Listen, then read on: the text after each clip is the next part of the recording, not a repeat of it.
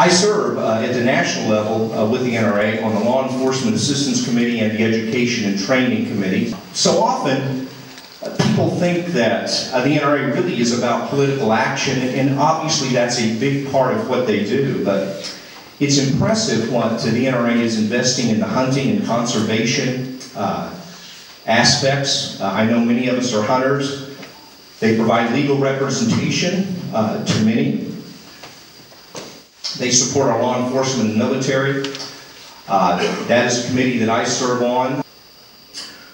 Many community service programs, I want to mention one, and that is the NRA School Shield program, where for no charge, the NRA will go to a school district and provide experts to and counsel to that school district on how to make their facilities safer for the kids and the teachers.